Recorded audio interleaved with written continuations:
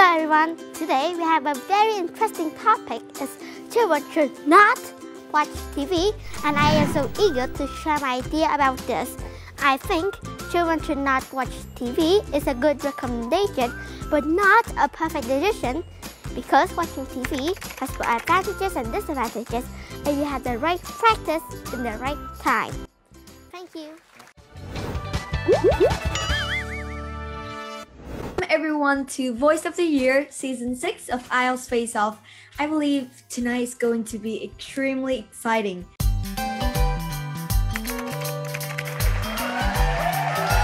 Can you hear me? I can hear you perfectly well. Oh, you're very cute. You're very young actually. So how does it feel to be a finalist and also the youngest one among all the candidates? I think that the age doesn't matter in this competition. And to be honest, just like Rickman, I'm also pretty surprised that all my hard work actually paid off. Just being on the show is a pretty amazing experience.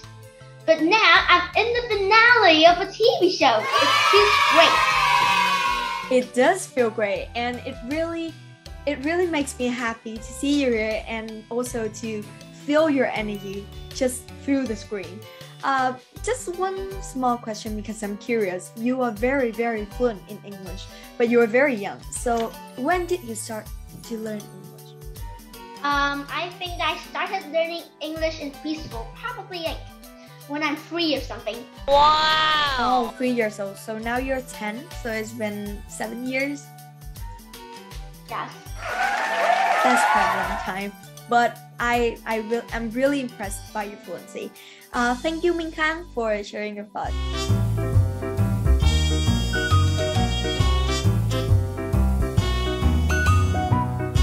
Time for us to get into the main part of the competition. In this part, our judge will be the one who announces the topic, and each candidate will have 2 minutes to prepare for it, and also 2 minutes to present things that related to that topic. After that, our judge will have a follow-up question, and each competitor will have 1 minute to answer it. So 3, 2, 1, let's go!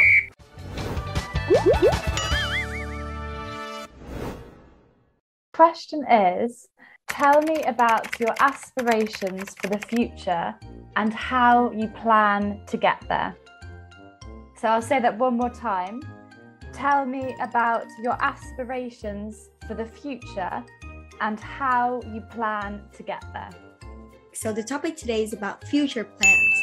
So your 2 minutes start now. They are all very hardworking right now. So, right, the time is up. Seconds pass very quickly. So your 2 minutes has ended, and now it is the time for your presentations.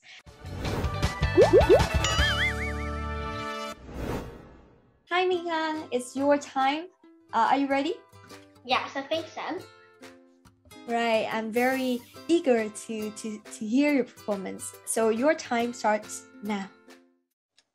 Hello everybody, my name is Minh Khang, and my aspiration when I grow up is to become a global citizen. For a global citizen is somebody who can think globally and will make the world a better place. They also make our poor people who have a better social position in the society. So, to complete this aspiration, I have set myself 3 goals to be internationalized. The first goal is to gain more knowledge, because it will help me get more inspirational to my friends and family. My most preferred source is always books, but I would sometimes use the internet, academic journals, or even just my own experience as a source. My second goal is to get closer to the community, because it will help me become more sociable and also more inspirational. Some activities that I commonly do to strengthen bonds in my network will be like playing with my friends at recess or helping out in the neighborhood. My third goal is to be more responsible. When I'm tasked with a responsibility, I cherish every single moment of it because I know that just more responsibilities can convert to experience in larger ones. A few years ago, I was super happy to get a chance to visit the orphanage as I get to give presents that I know that some would really value it. And B is that I get to understand more about the world around me. The world is becoming more globalized every day. But I'm still a Vietnamese, however I act. So I would also like to promote the culture of Vietnam. That's why I have a dream to become a global citizen. And now, Wonderful. the slogan, be global, be yourself. Thank you so much. Be global, be yourself. I love your slogan. And Minh Khang, thank you so much for your performance. I really love your body language, and I think it's you have made the presentation much more interesting.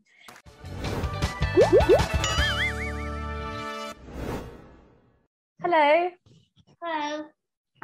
I would like to ask you, if you came to England this summer, how would you try and be a global citizen? The first thing that I would do is to branch out and maybe get to see what is the daily life of a normal English person living in Great Britain. I would also maybe borrow books from a library so I can read about the British history. And maybe I'm just going to get to one of those historical landmarks as I read about them to get a better feel for that landmark, that battle, that war.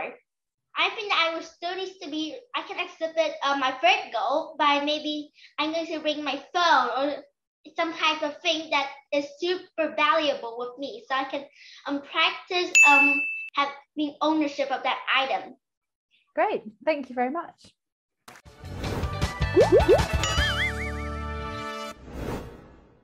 So now let's imagine you're in the street with a lot of people around and you need to share them a message. What message would you tell them and in what way? I think that maybe I'm going to do like a motivational poster or banner. And the message, there's a lot of message that I need to start with, like, hey people, let me think. Maybe it's I'm not prepared for this when I came here, right? I think that it's going to be maybe cooperation, a message about cooperation, because I really hate arguments in my family. It's like that's something that I really despise. Wow, wonderful. I swear this is a very challenging task, and it is just a challenge from our team that we have just come up with. So the way that you talk about it without any preparation really impressed me, and I think you've noted, so no worries. Thank you, Minh Khang.